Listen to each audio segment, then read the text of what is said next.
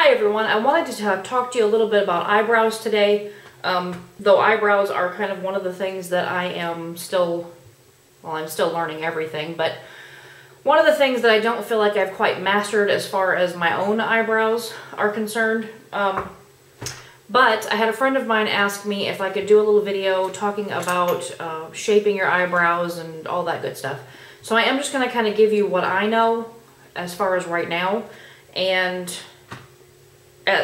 after this video I'm planning on doing another one in where I'll show you how to tweeze them and all that. Mine don't actually need it right now, and I don't have a brow model, so this is all you got. I'm gonna have to use what I got, unless I can convince my 17-year-old daughter to let me use her eyebrows, because she's got plenty, but you know, you never know. Alright, so I just realized I forgot one thing. The first things that you're going to need to shape your eyebrows, I'm not going to show you exactly how to do that because like I just said I don't have enough to do that, but I'm going to show you what you need. The first things you need is a good pair of tweezers. These are by Revlon, and they're just a slanted tip tweezers. You can get them that they are, I don't know if you guys can see that or not, a lot more of a fine point than that, a lot more tapered on the ends. I like these, they do fine for me. My sister has these like unbelievably sharp, pointy object things that she uses.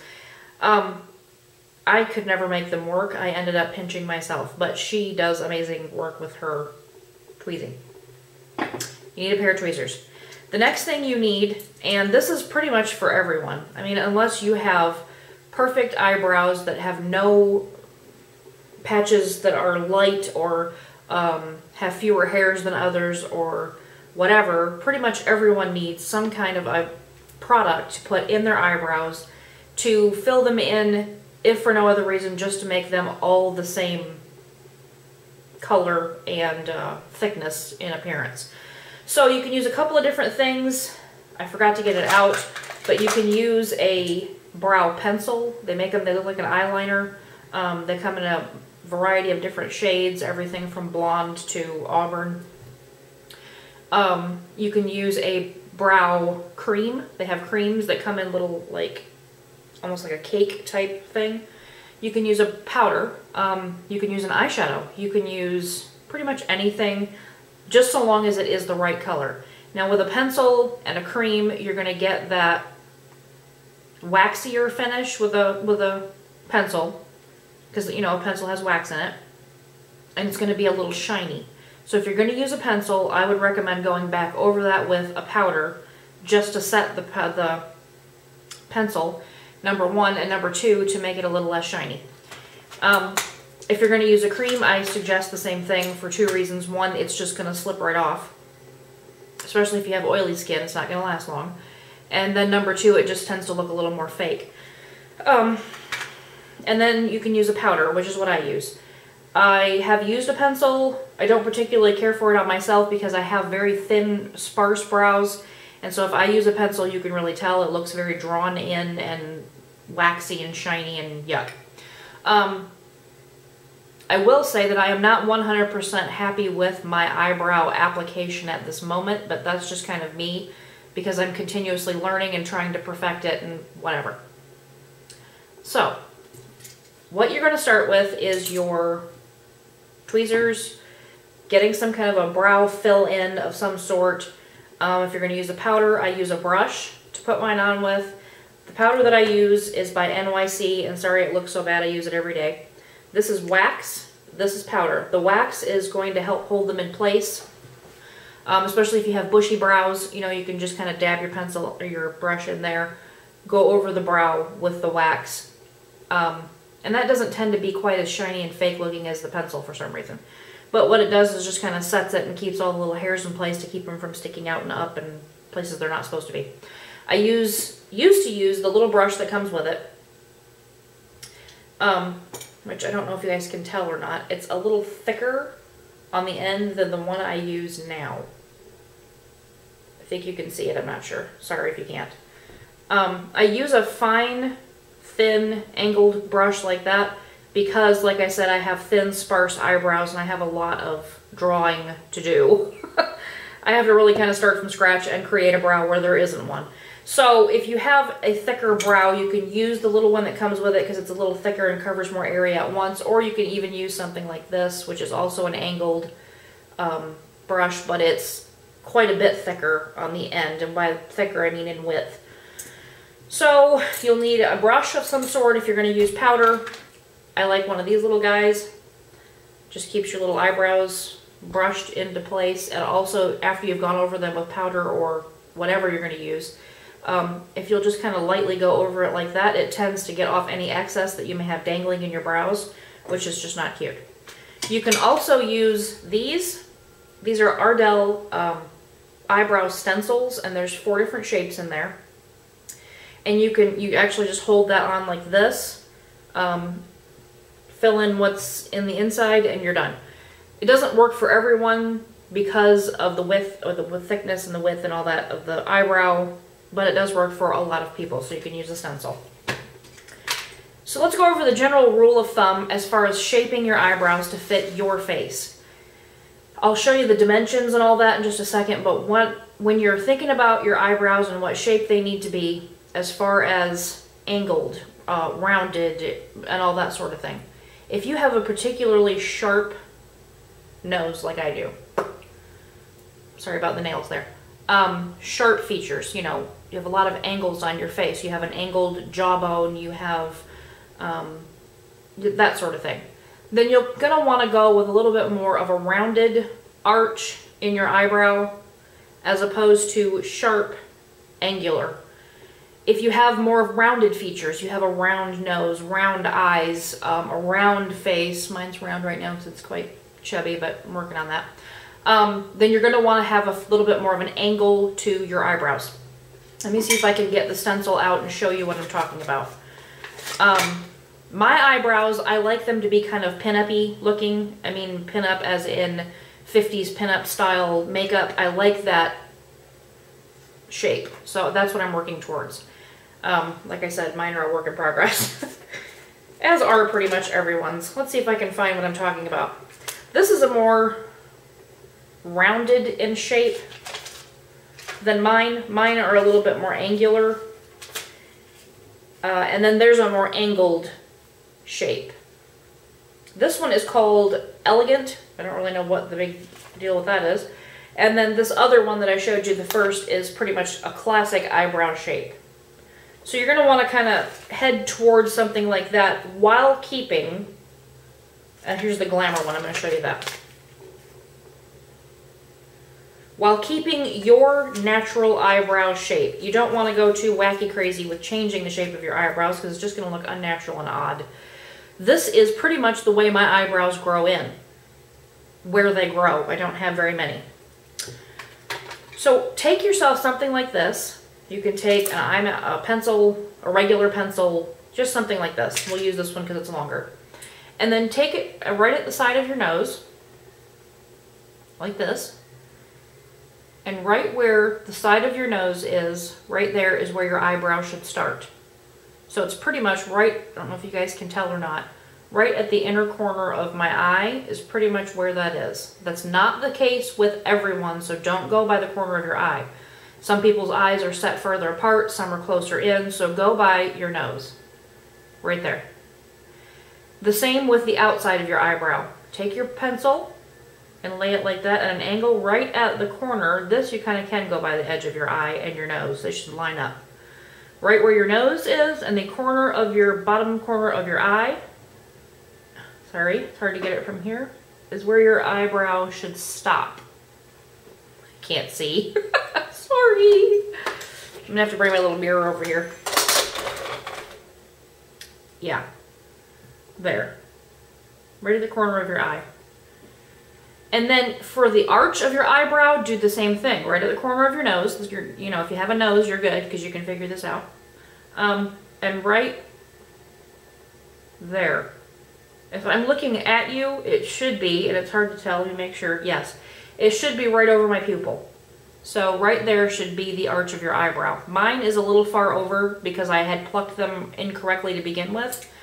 And then I'm trying to drop my mouse. I'm trying to correct that. So it will help you to take a pencil, some powder, whatever you're going to use on your eyebrows, take it like this and mark right where it should start, right where your arch should be, and right at the outside edge. And pluck everything that goes, I'm going to say above and below within that little range there. So anything outside of that line here, anything that's above, you know, there, and then anything that goes down further than that line there.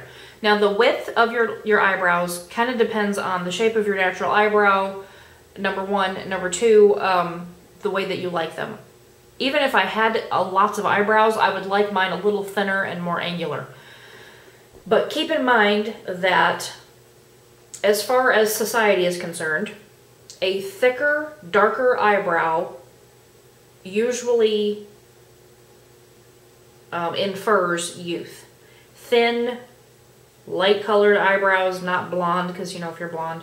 But what I'm saying is if you're supposed to have dark eyebrows up there. I've got dark hair, supposed to have darker eyebrows, and they're just kind of not really there.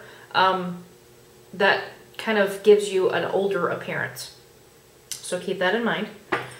And then you can give yourself more eyelid space between here and here by plucking up further with your eyebrow. And I don't mean taking out like, you know, half your eyebrow, because that's just going to look ridiculous.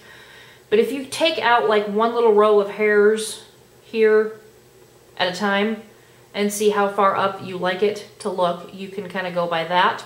But this will give you more lid space, you know, between here and here. If you have specifically shorter eyelid space, you don't have like a lot to work with your eye makeup and stuff, you can kind of go up a little further if your eyebrow goes up a little further. Also, the highest point of your brow, which is your arch, if that's nice and lifted right there, that is kind of what helps with the appearance of youth. So that's pretty much how you figure out what the shape of the eyebrow should be as far as your particular face shape. I mean, if you have a specifically wider nose than mine and your pencil comes out in here, then you know your eyebrow's going to start and stop in a different place, and that will fit your face.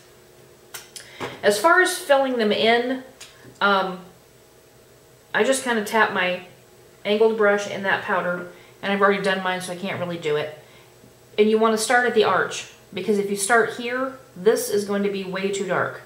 You don't want this to be dark, dark, dark, and then it get light as it goes out, which is what's naturally going to happen. If you place the powder there first, you're going to get the concentration of the powder there, or the pencil, or whatever it is. Usually wherever you start is where you get more product, typically. So start here, and then draw in your tail, you know, your little thinner outer part right here. And then with whatever's left on your brush, or if you're using a pencil with a lighter hand, go in and start backtracking and filling in here, and then get that little spot there. And my eyebrows, I picked the wrong day to do this because it just didn't turn out well today. It's kind of a hit or miss with me lately, because I'm trying to reshape them, so it's just, yeah. Anyway, and then do that for the other eye. Start at the arch, do your little tail, go back in and backtrack and start getting towards here. You want this part of your eyebrow, and again I can't see, I'm sorry. You want that front corner of your eyebrow to be wider, thicker than that out there. And by that I mean you want this to be like a thin tail. You want this to have more width in here. And that's just naturally how people's eyebrows grow.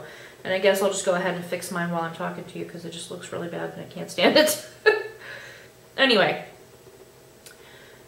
So I guess that's kind of, and then I also have this lovely spot right in here that just decided it will never go away. So that's kind of altering the shape of my eyebrow as well. Wow. Anyway. Alright, so tweezers. I don't recommend waxing. My daughter does get hers waxed. She can do that if she wants, but I don't recommend waxing because they put wax on a whole big area, and then it's ripped off of that whole big area all at once. I kind of would imagine quite a bit of tissue damage done to that area, and even if you can't necessarily see it, repeated ripping in that same area is going to eventually cause a problem. And then you run the risk of them just doing it wrong and just hurting you all at once right there. So I don't necessarily recommend that. I do recommend threading, and I don't know if you guys have seen that yet or familiar with it, but it's usually in most of the malls. And some of the salons are now picking up on it and doing it as well. I believe it, I don't want to go telling you something that's incorrect because I haven't researched this, but I believe it was originated in one of the Asian countries, I think. And that is just, they're just literally using a thread to pull out your eyebrows, and it's still tweezing. It just is a little different of a technique. My daughter had it done and said it hurt really bad. Other people have had it done and said it did not, so I just think it kind of goes by your pain threshold. I don't have enough eyebrows to go through all that, or else I would have tried it by now. So you can wax them if you like, you can get them threaded, but whatever the case may be, when you go to these places like to have them waxed or threaded, they're not always going by this. They're not always shaping your eyebrows the way that they should to fit your face. They're just ripping off everything under here, everything up here, and everything over there. But they're not making sure that those dimensions are correct. So you need to make sure that they're correct before you go in there. Or go somewhere where they're interested in making sure that it's the right length, width, arches in the right place, and all that. And go from there. And again, like I said, you can try the stencils. These are by Ardell, and I'll put all this in the information box below. I have another one that I can't find right now. I'm really sorry, and I also can't think of the name of it. And there is also a slightly higher end brand called Anastasia, and that's how you pronounce it. She's on my Facebook, and that's how she says her name. And she's kind of the brow lady. She sells her products in quite a few places, but as of right now, they're also in, they're recently in Sephora, and you can buy them there. She has brow kits. You can buy everything separate. She's got stencils. She has powders. She has creams. She's got, you name it. And I think they come with a little diagram as far as how to do it, excuse me, and all that. And then the last thing I want to say about your eyebrows is to highlight your brow right at the highest place will give you a little lift. And by that I mean this, the more lifted it is, the more youthful you seem in appearance. So if you're starting to get a little heavy in the brow area there, that'll drag your eye down and make it look more weighted and older and all that. So get yourself some kind of a, I'm looking for my Anastasia pencil, I'm sorry, it's very short now. It's hard to find in here, but get yourself a little, either a little highlight pencil. Like I said, Anastasia sells them, and it's just, this is just kind of a, not sure it's going to focus, kind of a flesh tone pinky color that you can put. I don't use this on my eyebrow, I actually use this on my inner waterline, just because I like the way it looks there. But you can just put that there. I don't know if you guys can see it or not. Yeah. And then kind of blend it with your finger a little bit. So if you've got something a little lighter right up there underneath the brow, and you don't want a big white line, you know, blend it. That'll give you a little lift in your eyebrows. So hopefully that was helpful. The next time I need to tweeze my eyebrows, which will probably be in a couple of days, I will film myself doing it. Again, like I said, I don't have a lot of eyebrows to begin with. And I'm trying to reshape my eyebrows, so I don't know how helpful that will be for you, but I will definitely film it. And I will keep trying to coerce my daughter into letting me use her very lovely, voluptuous eyebrows. So I hope you guys have a great day, and I hope that was helpful. If you have any questions, please just leave them in the description box below, and I'll do my best to help you out. And happy tweezing!